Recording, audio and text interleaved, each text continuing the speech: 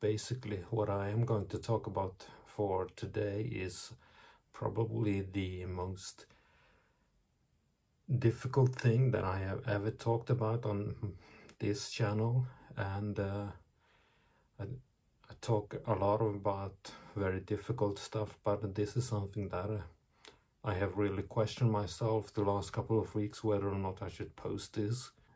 Believe me, I have been questioning myself for 5 weeks over this, but this is not really related to my illness, but still is something that has affected me.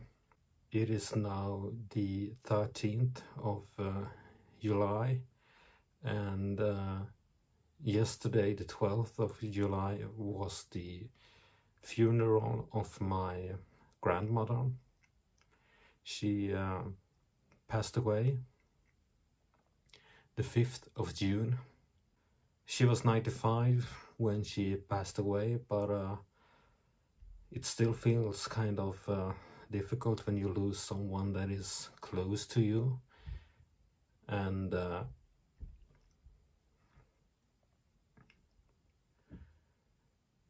she was the oldest one in my family, because my maternal grandmother and grandfather is not alive anymore, and my paternal grandfather passed away many years ago, so she was the one that was still living, and now my parents are the oldest one in my family. And as you understand, it's been a bit emotionally difficult, even though I think I have handled it well. Basically, when she died, it was expected. She died of old age at the age of 95 at the elderly care home that she was living at. She lived there for 2 months, and the last 6 months to a year for her was very, very difficult, because she was in and out from the hospital, and she didn't enjoy that at all. She was actually quite healthy until the age of about just below 90 or something like that. And she lived by herself in a small house at the countryside in the southern Sweden.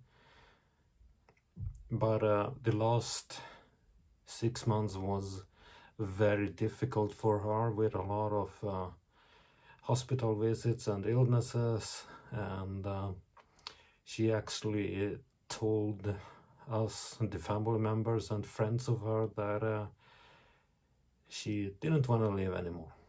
She was ready to die, and in all difficultness, that is something that feels a bit as a relief, I should say, because I mean, she was ready for it, and to be able to understand when your time has come and to accept it is something, I don't know how to call it, but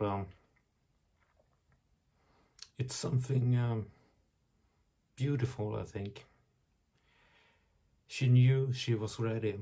But anyway, yesterday was emotionally difficult day, of course, because yesterday was the day when we had a funeral for her, and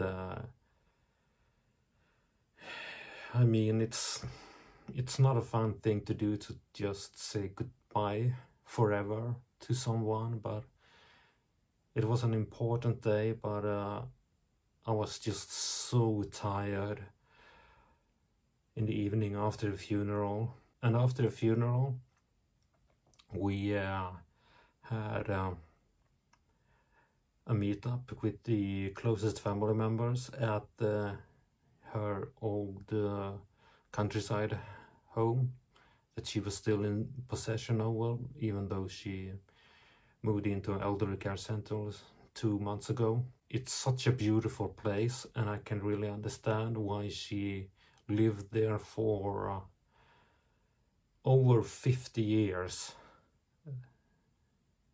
And I mean, if you live somewhere for 50 years, that place means something to you. And by the way, I'm going to end this vlog with saying that when I am filming this, I am currently in a hotel room in Copenhagen. I started my vacation with the funeral. I am ready to explore some parts of Europe for a couple of weeks. I don't know how much I will be updating you guys in the next forthcoming weeks, but I think that you should have a great time, and I'm thankful that you have been watching this far. Anyway, I'm just super tired now, and I think I'm going to go to bed now pretty early tonight. And thank you for watching. I seriously don't know what to say anymore. It's just been a couple of very emotionally tough days.